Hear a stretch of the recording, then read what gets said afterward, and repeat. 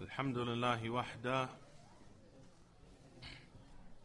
الحمد لله وحده وصلى الله وسلم وبارك على من لا نبي بعده وعلى آله وصحبه وسلم تسليما كثيرا.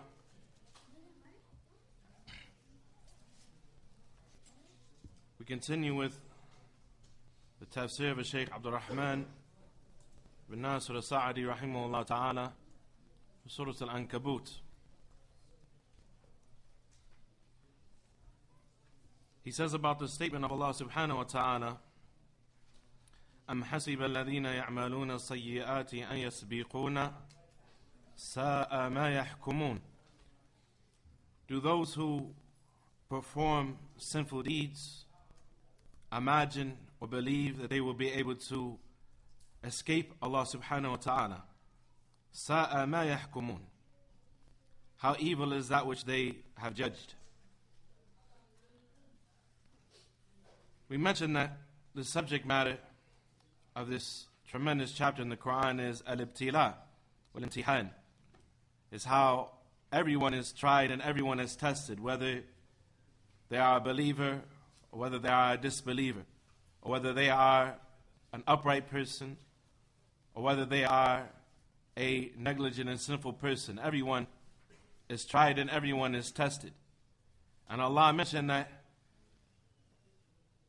He will not leave the people alone to merely claim that they believe without testing them, in order to distinguish the sadiq from the kadhib, a person who is true and genuine in their belief and the person who is disingenuous in their faith, and how this trueness or a weakness thereof or a lack thereof is at many different levels. And so according to the trueness of a person's faith will be his implementation of his faith and the strength of his faith, and that which is demonstrated by his belief in Allah subhanahu wa ta'ala. And the connection between the strength of a person's belief and his actions is something that is abundantly clear. The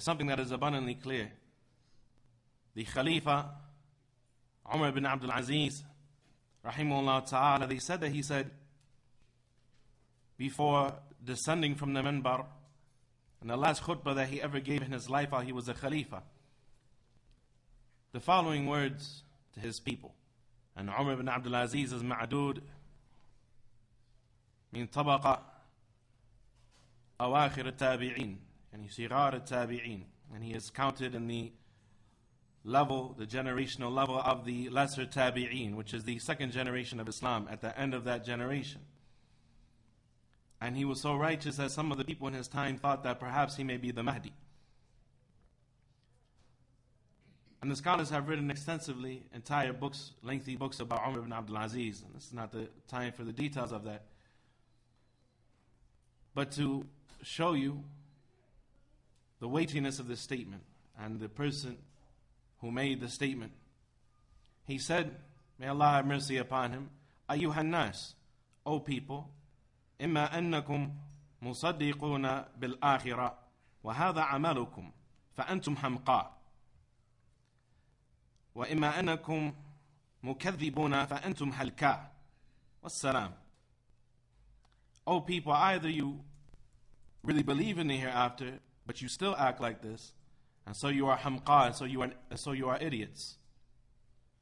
Or either you disbelieve in the hereafter, فَأَنْتُمْ halka, and in that case you're just destroyed, because you're disbelievers. Either you believe in the hereafter, but you still act like this, فَأَنْتُمْ hamqa. It's a plural of ahmaq, like voluntarily retarded. You are hamqa. You are an idiot and imbecile voluntarily. You have betrayed the intellect. As Ibn Qayyim rahimahullah ta'ala, he said in one of his writings that it is from the way of Allah tabarak wa ta'ala with his creation, concerning their intelligence, that whoever betrays Allah with their mind and tries to find ways away from what he is supposed to be doing in his religion, so on and so forth, that Allah subhanahu wa ta'ala will take his mind from him. He will take his intelligence from him. So either you truly believe in the hereafter, yes, you still act like this, فَأَنْتُمْ hamqa. So you must be idiots, you must be foolish. وَإِمَّا أَنَّكُمْ مُكَذِّبُونَ, or either you don't believe and so you are destroyed. And there are many narrations from the Salaf that should cause a person to introspect and to think deeply about his situation and the connection between the genuineness of his faith and his actions. The genuineness of his faith and his actions. Doesn't mean that a sinful person doesn't love Allah and doesn't respect Allah and venerate Allah Tabarak wa Ta'ala. They just don't respect Allah and love Allah to the level that is obligatory, to the level that is mandatory. And when some of the companions reviled a man who kept getting flogged during the life of the Prophet ﷺ for drinking alcohol, and they reviled him and made dua against him, the Prophet ﷺ, he attested that he was a man who loves Allah and His Messenger ﷺ. Don't help the shaitan over your brother. Indeed, he is a man who loves Allah and His Messenger ﷺ. Showing us what? That a man can be sinful and still love Allah and the Messenger ﷺ. He can respect Allah, respect the boundaries of Allah Tabarak wa Ta'ala. He just doesn't respect Allah enough. He just doesn't respect Allah enough. And so the sidq, the level of a person's belief and the effect that it has had upon him, it varies tremendously. This genuineness and the lack of genuineness, the strength of his genuineness, the weakness of his genuineness, this varies tremendously between person to person. And so Shaykh Sa'di rahimahullah ta'ala, he says about this next verse, أَمْ حَسِبَ الَّذِينَ يَعْمَلُونَ السَّيِّئَاتِ أَنْ يَسْبِقُونَ سَاءَ مَا يَحْكُمُونَ. And there's a person who does as-sayyi'at, and who does as-sayyi'at, sins, who acts upon sin and disobedience. Imagine that he could escape Allah subhanahu wa ta'ala. Does he imagine that he can escape Allah subhanahu wa ta'ala? How evil is that which he judges? How evil is that which he judges? أي أحسب الذين همهم فعل السيئات وارتكاب الجنايات أن أعمالهم ستحمل. This is a tremendous admonition for every human being, Muslim or non-Muslim. Sayyi'at are on many different levels, variations of severity. But a person should not make light of any of it, or anything that Allah has revealed. There's a person who has the ambition and the aspiration to do as-sayyi'at, to do acts of sin and disobedience, وَارْتِكَابُ الْجِنَايَاتِ, and to commit crimes and offenses. Does he imagine أَنَّ أَعْمَالُهُمْ سَتُحْمَلْ? Do they imagine that their actions will be forgotten and ignored by Allah subhanahu wa ta'ala? وَأَنَّ اللَّهَ سَيَغْفُلُ عَنْهُمْ, and that Allah will be heedless of what they have done. فَلِذَلِكَ أَقْدَمُ عَلَيْهَا, and this is why they are doing what they are doing. We just heard that in the last lesson. That you think it to be hayyinan, and those that came with the ifk, you think it to be something light, but it is azim with Allah subhanahu wa ta'ala. So this re-emphasizes the point. This re-emphasizes the point that is made frequently throughout the Quran. Does the person think that he can escape Allah subhanahu wa ta'ala, that Allah is heedless of what he has done, that Allah cannot catch him, that Allah Tabarak wa Ta'ala cannot catch him, that he's going to escape Allah's knowledge and His power? How many times is it mentioned in the Quran? وَمَا أَنْتُمْ بِمُعْجِزِينَ فِي الْأَرْضِ وَلَا فِي السَّمَاءِ. Allah informs that you cannot outstrip Allah, you cannot escape Allah in the heavens nor in the earth. There's no way that you can get away from Allah Tabarak wa Ta'ala. أَيْنَ الْمَفَرْ وَالْإِلَهُ طَالِبْ وَظَالِمُ مَغْرُوبُ لَيْسَ الْغَالِبْ. Where you run and Allah is pursuing you, and the oppressor is the one who is defeated and is never a victor. Even if he has a pyrrhic victory and thinks by oppressing another, and he will get a temporary enjoyment in this world, or a temporary victory in this world, Allah will catch him. Allah will catch him. And so every person, Muslim or non-Muslim, should think about this verse. Even these verses that apply to the disbelievers more than they apply to the Muslims.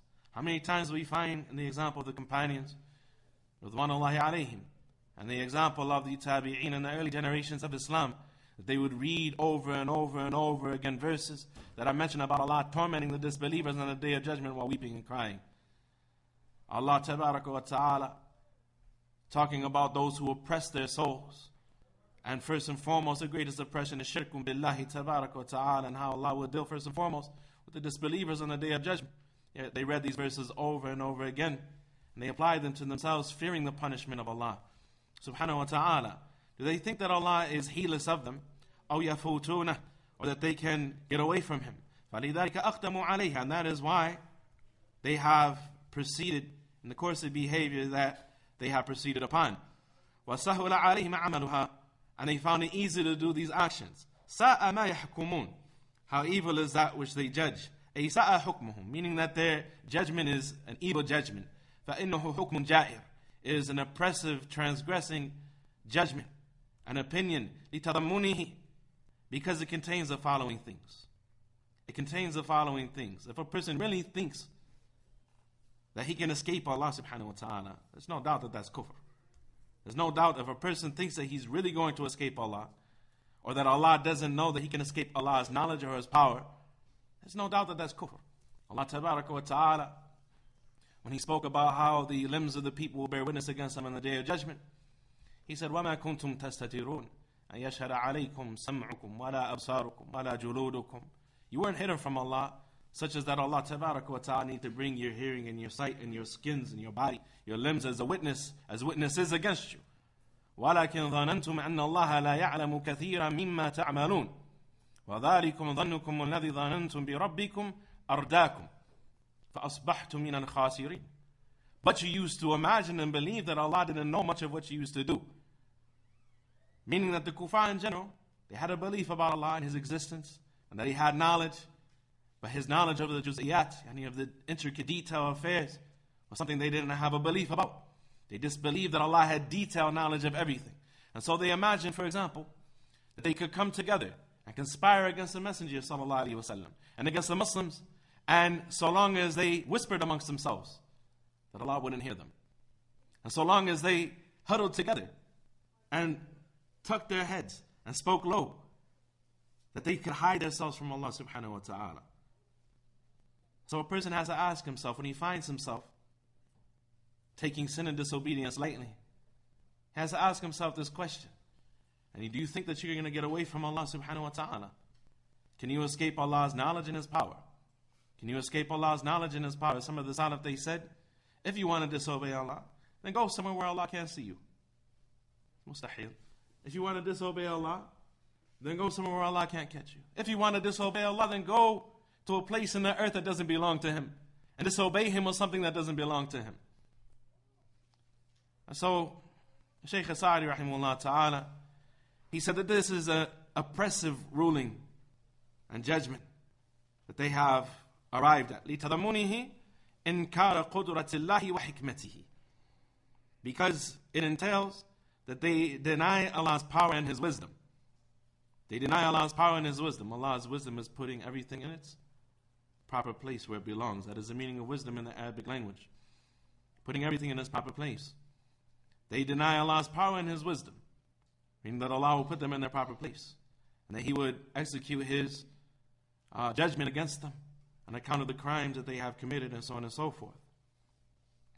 أو أن لديهم قدرة يمتنعون بها من عقاب الله.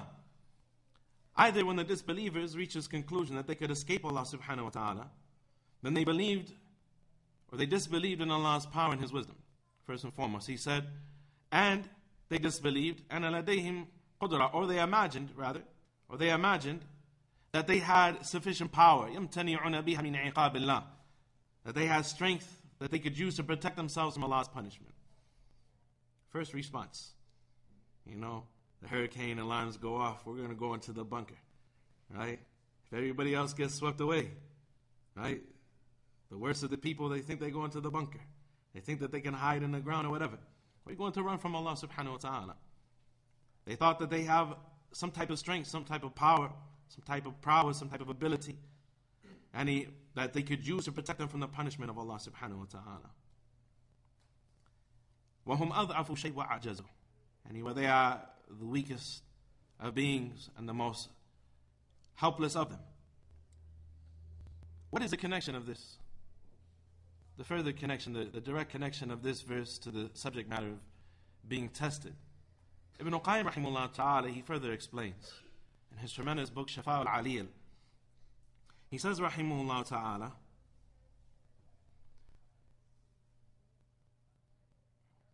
he says, may Allah tabarak wa ta'ala have mercy upon him.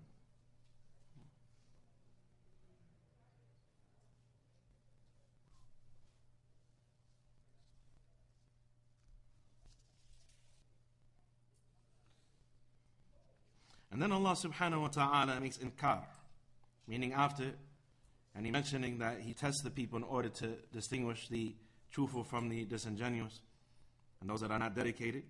Now Allah tabaraka wa ta'ala makes inkar against those من لم يلتزم الإيمان به ومتابعة رسله خوف الفتنة والمحنة التي يمتحن بها رسله وأتباعهم ظنه وحسبانه أنه بإعراضه عن الإيمان وتصديق رسله يتخلص من الفتنة والمحنة.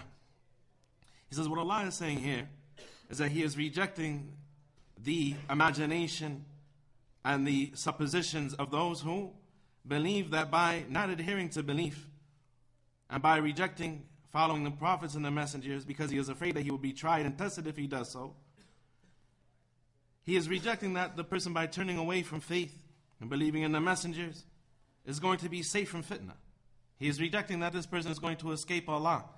So Allah is saying, if you think that by not believing in the prophets and the messengers and turning away from obedience to Allah subhanahu wa ta'ala and His messengers, thinking that that is the way to get out of fitna, then you're not going to be able to escape Allah subhanahu wa ta'ala. And this is reiterated a little later in the surah, and after a few verses. The person who جَعَلَ فِتْنَةَ النَّاسِ كَعَذَابِ اللَّهِ, person when he is harmed for the sake of Allah, he makes the harms of the creation comparable to the torment of Allah subhanahu wa ta'ala. And then Allah tabarak wa ta'ala, He says something tremendous. And this is one of the most powerful verses in this chapter. One of the most powerful verses in the Quran. مَنْ كَانَ يَرْجُو لِقَاءَ اللَّهِ فَإِنَّ أَجَلَ اللَّهِ لَآتٍ وَهُوَ السَّمِيعُ الْعَلِيمُ. That whoever hopes for the meeting with Allah, then indeed the appointed meeting with Allah subhanahu wa ta'ala shall soon come to pass. It is coming, it is approaching, it is drawing near. It is drawing near. وَهُوَ السَّمِيعُ الْعَلِيمُ. And He is the one who hears all and knows all. He is the one who hears all and knows all. Ibn al-Qayyim rahimahullah ta'ala, he said, inasmuch as that being patient during the frame of time that one is suffering and being afflicted or being tormented for the sake of Allah, harm for the sake of Allah tabarak wa ta'ala, is tawil. Sabruhu tawil. Being patient during that time, it seems like a very long stretch of time for a person. It seems like a very long stretch of time. فَأَنْفَاسُهُ سَاعَاتٍ. The passing moments turn into hours. وَسَاعَتُهُ أَيَّامٍ. And those hours turn to multiple days. The person is waiting for relief. He is waiting for the help of Allah. He is waiting to be relieved from a difficulty and a hardship. Most of us in this country or in the Western world, we don't understand the reality of being tested. Most of us haven't been tested with a bona fide, strong, powerful test concerning our property and our life and so on and so forth. Muslims all over the world are being persecuted and harmed and so on and so forth. And they are tasting the harms of one another. Fighting over authority, fighting over wealth, fighting over leadership and the likes of these things. May Allah tabarak wa ta'ala return the Muslims back to their glory by returning them back to their religion in a beautiful fashion. And protect us all from fitna and give us al-afu al-afiyah fi dunya wal-akhirah. And give us His pardon and spare us from affliction in this world and the hereafter. He said, but a person finds himself when they are being tested. At that time seems like a long period of time. The passing moments, every breath, turn into many hours. And those hours, they turn into days, and those days turn into years. And those days turn into months, and those months turn into years. Salla subhanahu wa ta'ala al-mumtahanina fihi. Then Allah tabarak wa ta'ala, He says, has given comfort and solace to those who are being tested for His sake and harmed for His sake. Subhanahu wa ta'ala, بِأَنَّ لِذَلِكَ الْإِبْتِلَاءَ أَجَلًا ثُمَّ يَنْقَطِعُ. That test has an appointed time, an appointed length of time, and then it's going to stop. And then it's going to stop. And it is what? إِنَّ أَجَلَ اللَّهِ لَآتٍ. Indeed, the appointed time of Allah, the meeting of Allah, it shall soon come to pass. It shall soon come to pass. So this is a tremendous comfort for the person. وَضَرَبَ لِأَهْلِهِ أَجَلًا لِلِقَائِهِ يُسَلِّيهِمْ بِهِ وَيَشْكُرُ نُفُوسُهُمْ بِهِ. And then Allah tabarak wa ta'ala, He sets exactly when that time is going to be. when the test is going to stop. When the test is going to stop. Imam Ahmed rahimahullah ta'ala, he was on his deathbed. The scholars, they mentioned in the biography of Imam Ahmed, and he kept saying, not yet, not yet. Not yet, not yet.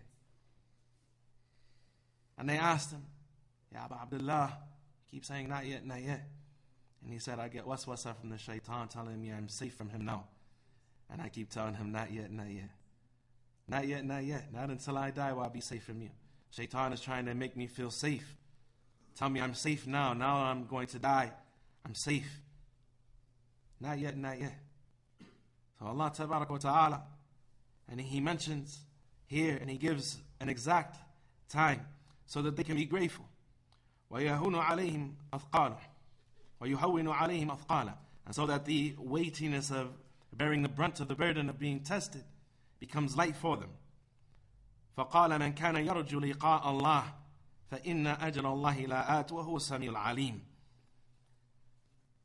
So whoever hopes for the meeting with Allah, then indeed the appointed time of Allah tabaraka wa ta'ala, la'at, it is coming, it is approaching. And He is what? As-Sami'ul Alim. Every word in the Quran has a tremendous benefit behind it, has a tremendous meaning behind it. And when Allah concludes a verse with the mention of His beautiful names, then it is perfection upon perfection. He is Sami'ul Alim, and there is a munasiba. There is an applicability, a suitability between these names and the meaning of the verse. Ibn Qayyim rahimahullah ta'ala, he explains one of the reasons why Allah subhanahu wa ta'ala, He said, after mentioning that the meeting with Allah subhanahu wa ta'ala is drawing near, it is approaching. وَهُوَ السَّمِيعُ الْعَلِيمُ. And He is the one who hears all and knows all. He says, فَإِذَا تَصَوَّرَ الْعَبْدُ أَجَلَ ذَلِكَ الْبَلَاءِ انْقِطَعَهُ وأجل لقاء المبتلى وأجل لقاء المبتلي سبحانه وتعالى وإثباته هان عليه ما هو فيه وخف عليه حمله. It becomes easy for him, therefore, to bear when he realizes that the one who is testing him, he is about to meet the one who has given him this examination. And so when he has to bear difficulty for the sake of Allah tabarak wa ta'ala, and he realizes that the meeting with Allah subhanahu wa ta'ala will be near, and this makes it easy for him. وَهُوَ السَّمِيعُ الْعَلِيمُ. And He is the one who is all hearing and all knowing. Ibn Qayyim rahimahullah ta'ala, he said, I'm looking for him. In general, Ibn Qayyim rahimahullah ta'ala, he said, because that test requires that a person speaks with appropriate statements and behaves appropriately and does what is appropriate. And so Allah has informed that He hears their statements and that He knows what they are doing and what they will do. And so when the person knows that he is being watched by Allah, the one who is examining him subhanahu wa ta'ala, then this makes it easier for him to improve in his condition and to be precise in his actions. Al-ihsan, an ta'bud Allah ka'annaka tarahu. Ihsan is that you worship Allah as though you see Allah subhanahu wa ta'ala, with that anxiousness, as though you see Allah subhanahu wa ta'ala.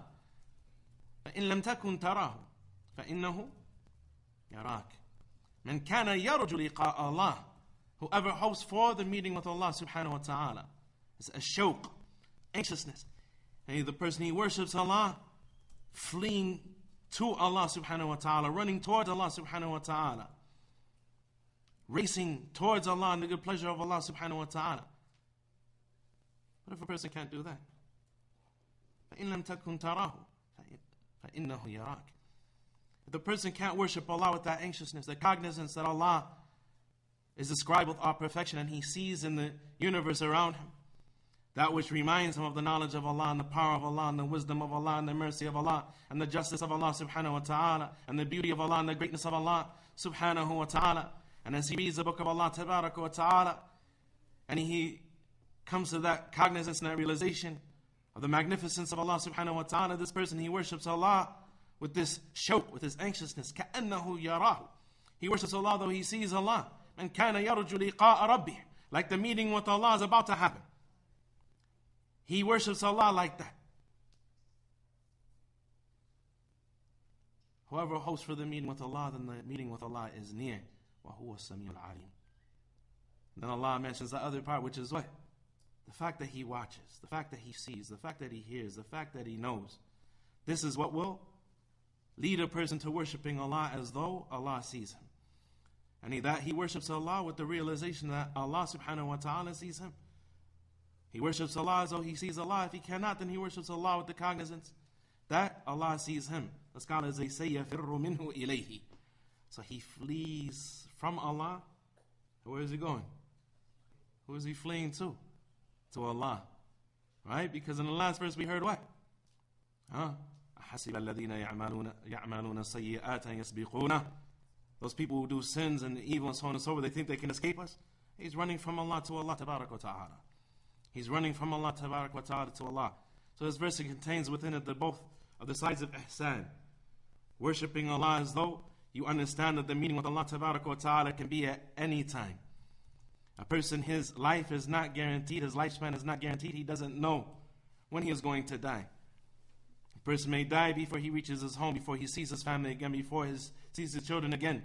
And Allah tabarak wa ta'ala give us long lives and righteous deeds. As the Prophet ﷺ said, خَيْرُكُمْ مَنْ طَالَ عُمُرُهُ وَحَسُنَ عَمَلُهُ. And the best of you are those who have long lives and good deeds. Allah grant us that. And give us al-afu wal-afiyah for dunya wal-akhirah. But this is a reality. A person is supposed to live every day as though it's his last. SubhanAllah. There was a brother that sits right here or right here in almost every conference, almost every program that we have. And I spoke to him a few months ago, and he just had a very invasive surgery to remove some very dangerous cancerous tumors that have come back in remission a few times over the last 10 years. And he said, while heavily sedated, he said, Akhi, subhanallah. When I called the brother, he said, subhanallah, ya akhi.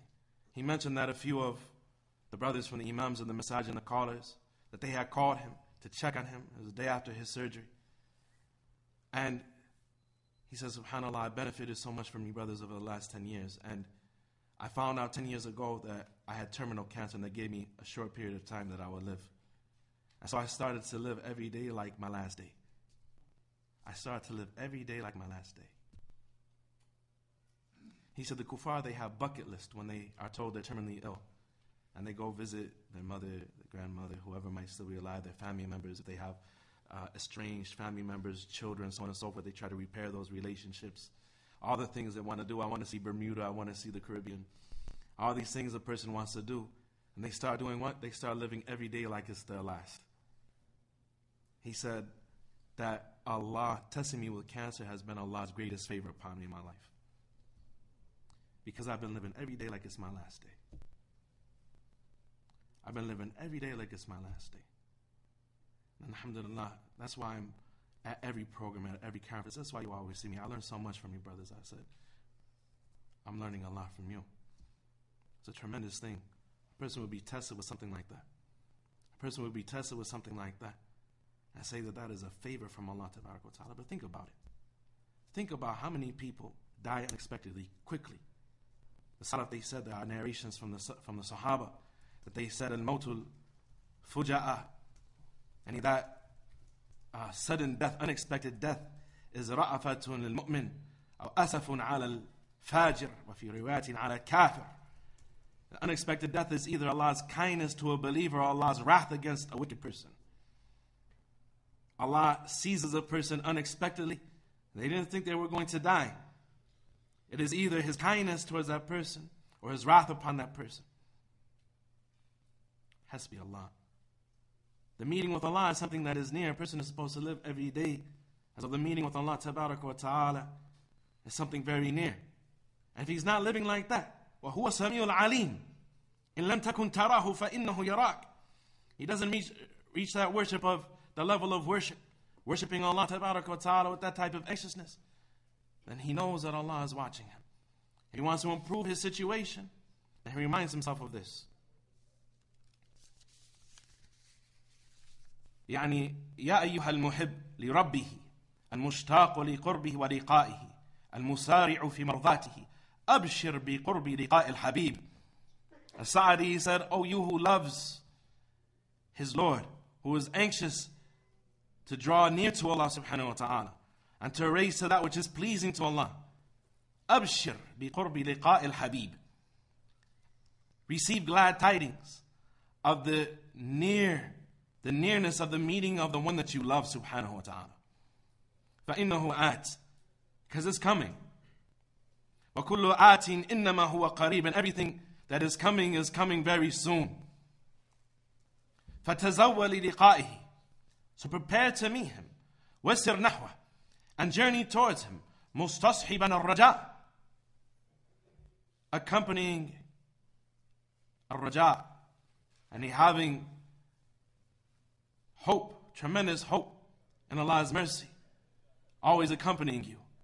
مَأَمِّلًا الْوُصُولَ إِلَيْهِ, expecting that you are going to arrive soon to Allah subhanahu wa ta'ala. وَلَكِنْ مَا كُلُّ مَنْ يَدَّعِي يُعْتَى بِدَعْوَاهِ. He said, however, not everyone who makes a claim is given what they claim. وَلَا كُلُّ مَنْ تَمَنَّى يُعْتَى مَا تَمَنَّاهِ, and not everyone who has a hope or a wish receives that which they have wishful thinking about. فَإِنَّ اللَّهَ سَمِيعٌ لِلْأَصْوَاتِ, for verily Allah, He hears all sounds, all noises, every word that is uttered. عَلِيمٌ بِالنِّيَّاتِ, and He knows our intentions. فَمَنْ كَانَ صَادِقًا فِي ذَلِكَ أَنَالَهُ مَا يَرْجُو وَمَنْ كَانَ كَاذِبًا لَمْ تَنْفَعَهُ دَعْوَاهُ. So the person who is genuine and wanting to meet Allah subhanahu wa ta'ala, then that genuineness and that hope will cause him to reach all that he ever wanted. And the person who is disingenuous will not be benefited by his claim that he wants to meet Allah subhanahu wa ta'ala. وَهُوَ الْعَلِيمُ بِمَنْ يَصْلُحْ لِحُبِّهِ وَمَنْ لَا يَصْلُحْ. And He is alim, He is all-knowing, meaning pertaining those that are appropriate to receive His love, for Him to love them, and those that are inappropriate. وَمَنْ جَاهَدْ نَفْسَهُ وَشَيْطَانَ وَعَدُوَّهُ الْكَافِرُ فَإِنَّمَا يُجَاهِدُ لِنَفْسِهِ. And the person who struggles, and he only struggles to benefit his own self. لِأَنَّ نَفْعُهُ رَاجِعٌ إِلَيْهِ وَثَمَرَتُهُ عَائِدَةٌ إِلَيْهِ. Because the benefit of it is reciprocated to him, and the fruit of it returns back to him. وَاللَّهُ غَنِيٌّ عَنِ الْعَالَمِينَ. And Allah is free of needing the alameen. And Allah tabarak wa ta'ala is free of needing all of mankind. لَمْ يَأْمُرُهُمْ بِمَا أَمَرُهُمْ بِهِ لِيَنْتَفِعَ بِهِ. He didn't order him, man, with that which He ordered him with, in order to benefit by his obedience. وَلَا نَهَاهُمْ عَمَّا نَهَاهُمْ عَنْهُ بُخْلًا عَلَيْهِمْ.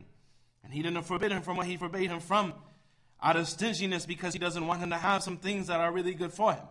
But rather Allah, He ordered us with what He ordered us with out of a mercy for us, and forbade us from what He forbade us from out of a mercy for us. Subhanahu wa ta'ala. وَقَدْ عَلِمَ أَنَ الْأَوَامِرْ وَالنَّوَاهِي وَقَدْ عُلِمَ أَنَ الْأَوَامِرْ وَالنَّوَاهِي يحتاج المكلف فيها إلى جهاد لأن نفسه تتثاقل بطبعها عن الخير. And it is known that the orders and the prohibitions of Allah subhanahu wa ta'ala cause, or they require from the person who is responsible for them, that he struggles and he strives and he makes an effort. لأن نفسه تتثاقل بطبعها عن الخير. Look at the two things that Ibn Qayyim mentions are the reality of sidq. He has a tremendous book that is called the Letter of Ibn Qayyim to one of his brothers. And he said that sidq is found in two things. It is found in two things. The first is عدم الالتفات إلى ما سوى مطلوبك. That a person is not distracted by anything except his objective, which is to arrive safely at Allah subhanahu wa ta'ala. Which is what? Which is what we just heard. You're going to go through difficulties, you're going to go through hardships, but the comfort is what? That you're going to meet Allah. So don't think about the adversity, don't think about the suffering, don't think about the pain. Know that the meeting with Allah is very soon. The meeting with Allah is very near. So he's not distracted by anything else. He focuses. He focuses. And the second thing Ibn Qayyim mentioned is badl al-juhd, that he gives his best effort in what he is doing. He is focused. He is focused and fulfilling the rights of Allah, the rights of the creation, the rights of his wife, the rights of his children. As we said, living every day like it's his last. Living every day like it's his last. He is laser focused. He is focused upon the objective. He's not distracted by anything that will take him away from his focus. And he gives his best effort. And he gives his best effort. he said this as regards the salah, and as regards everything outside of the salah. And in the salah, think about the salah of a person who is distracted. A person who is a sadiq, he's looking to his left, he's looking to his right, he's looking up. Perhaps Allah may snatch his eyesight from him by looking up while he prays, as is threatened on the tongue of the Prophet ﷺ for the person who looks up while he prays.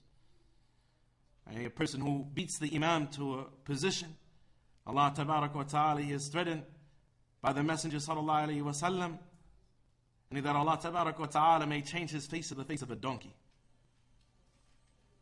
And there was a scholar that used to narrate a hadith, and he used to wear something over his face, and when he would narrate, he would only narrate from behind a curtain.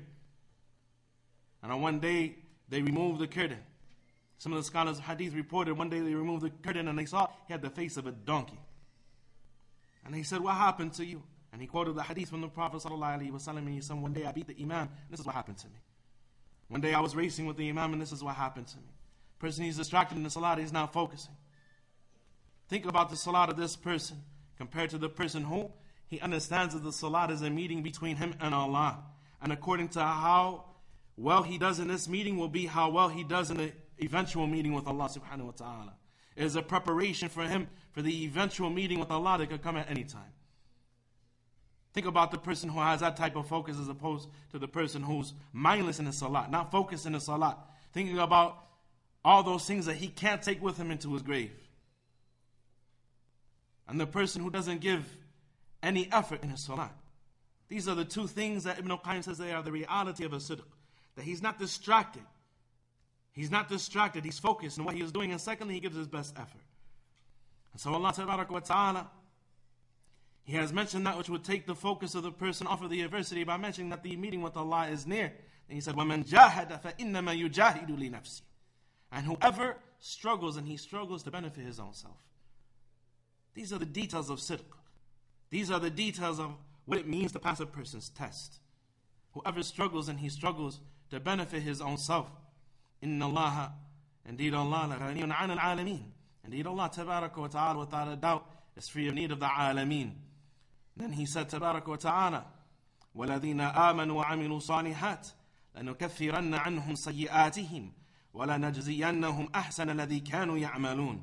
And those that believe and do righteous deeds, then we will expiate their sins from them, and we will reward them according to the best of what they used to do. And we will reward them according to the best of what they used to do. Ibn Qayyim rahimahullah ta'ala, he says in his explanation of this surah, ثُمَّ لَمَّا كَانَ الْمُمْتَحَنُ لَابُدَّ أَنْ يَنْحَرِفْ عَنْ طَرِيقِ الصَّبْرِ وَالْمُجَاهَدَةِ لِدَوَاعِ طَبِيعَتِهِ وَهَوَاهُ وَضَعْفِهِ عَنْ مُقَاوَمَةِ مَا ابْتُلِيَ بِهِ. And then inasmuch as that it is unavoidable for the person while he is being tested by Allah, that sometimes he would deviate away from patience. And sometimes he would deviate away from having the proper level of struggle. And sometimes his patience is weak. And sometimes his struggle is not at the level of effort that it should be. Then Allah Tabaraka wa Ta'ala, on account of this person having human nature, on account of this person having impulses and weaknesses, Allah Tabaraka wa Ta'ala, He mentions, and He promises subhanahu wa ta'ala, أَن يَتَجَاوَزَ لَهُ عَنْ ذَلِكَ وَيُكَفِّرَهُ عَنْهُ. That the person, meaning who's given a good effort, who's focused, who's sincere, so on and so forth, trying his best to be upon the truth, that Allah Tabaraka wa Ta'ala, concerning adding his shortcomings and his efforts, that Allah what? That Allah will expiate his sins for him. Allah will expiate his sins for him, and He will reward him according to the best of what he used to do, not the worst of what he used to do. And Allah Tabaraka wa Ta'ala reward him for the best of what he used to do. And then Allah Tabaraka wa Ta'ala, He mentions, out of all the examples that He could mention, and this is where we'll continue tomorrow, bi'idhnillah, out of all the examples that He can mention in these first 12 verses, that are the opening verses of Surah Al-Ankabut, that explain to us the reality of being tested by Allah Tabaraka wa Ta'ala. Out of all the examples that He could have mentioned, of how a person is tested, He mentioned how a person is tested, He mentioned one of the most trying and difficult of tests. He said, وَوَصَّيْنَا الْإِنسَانَ بِوَالِدَيْهِ حُسْنًا وَإِنْ جَاهَدَاكَ لِتُشْرِكَ بِي مَا لَيْسَ لَكَ بِهِ عِلْمٍ فَلَا تُطِعْهُمَا. And we ordered mankind with good treatment, kind treatment of his parents. And if they struggle against you, so that you make shirk with Allah subhanahu wa ta'ala, with that which you have no knowledge of, and no one has knowledge that there is authority of shirk, because there is no evidence for it. فَلَا تُطِعْهُمَا. That's a tremendous test. That a person enters into Islam, and his parents and his family members remain upon disbelief, and they struggle to call him to the fire.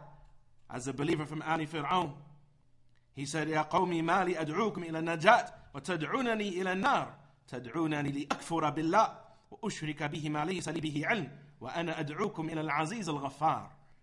O my people, why is it that I am calling you to salvation, you're calling me to hell? I'm calling you, تَدْعُونَنِي, you are calling me to making shirk with Allah subhanahu wa ta'ala, with that which I have no knowledge of there being evidence for, because there's no evidence for it. Why I am calling you to the one who is mighty and forgiving, Tabarak wa ta'ala. This is a tremendous test, and this is where we'll continue tomorrow. We ask Allah Tabarak wa ta'ala to open up the hearts of our disbelieving parents, if we have disbelieving parents, and our disbelieving family members. We ask Allah subhanahu wa ta'ala wa tabarak asma'uh. We ask Allah subhanahu wa ta'ala, and He to ease the struggles that we go through in this life, and to give us, as the Prophet sallallahu alaihi wasallam asked for, يعني وأسألك من اليقين ما يهون علينا مصائب الدنيا. Oh Allah, I ask you for certainty to a degree that will lighten and alleviate the hardships of this world. We ask Allah subhanahu wa ta'ala for al-afu wal-afiyah fi dunya wal-akhirah. We ask Allah tabaraka wa ta'ala yaqina adhaba yawma yab'ath ibadah, to protect us from His punishment the day that He resurrects His servants. Wa sallallahu wa sallam wa baraka ala nabiyyina Muhammad wa ala alihi wa sahbihi wa sallam.